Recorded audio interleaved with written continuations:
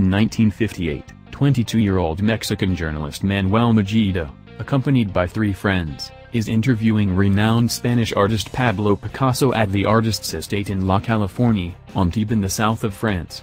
The interview is progressing, when Picasso excuses himself and disappears for a couple of hours.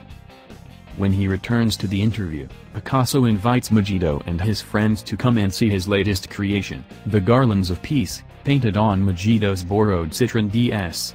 The quick-thinking journalist is impressed but tells Picasso his work of art is nothing without the Spanish great's signature, so Picasso duly signs his name above the Diaz's wheel arch, marking probably the first time Picasso's signature has appeared on a Citroen.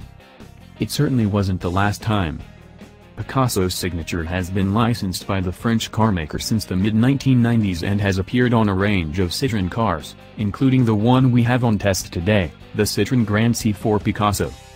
Citroen's 7-seat people mover is almost a throwback to another time, a time when SUVs didn't rule the roost, and if you needed a family hauler that could seat more than 5 people, you bought a people mover. Okay, you probably bought a Toyota Tarago, the ubiquitous van-shaped brick on wheels that littered Aussie roads in the 1980s and 90s. Today, of course, 7-seat SUVs are everywhere, meaning large families are spoiled for choice when it comes to hauling around their broods of snotty brats.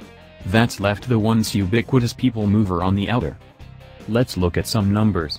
Last year, just 13,551 people movers found new homes. That represents a minuscule 1.1% of the new car market.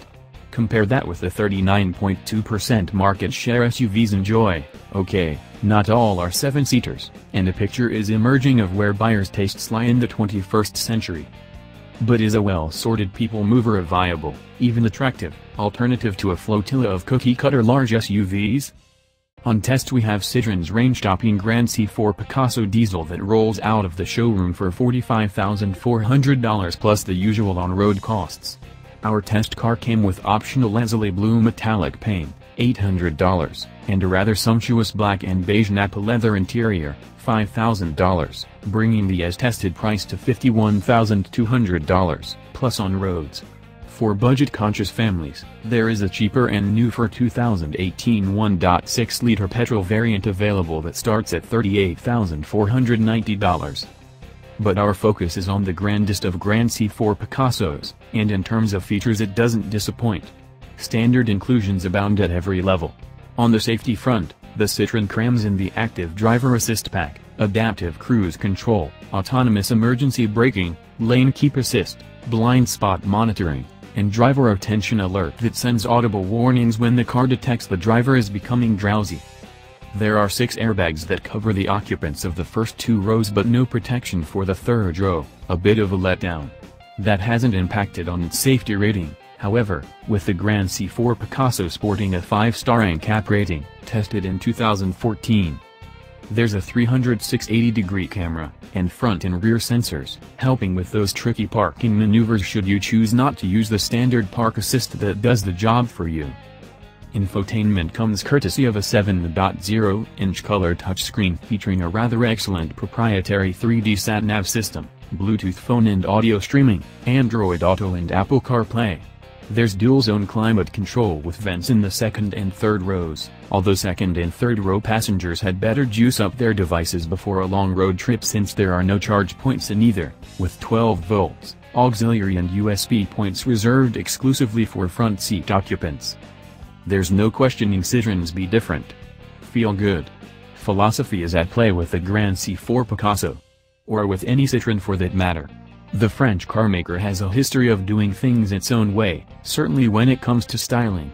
From the outside, the Grand C4 Picasso looks like standard people mover fare, albeit a little less boxy than some others on the market.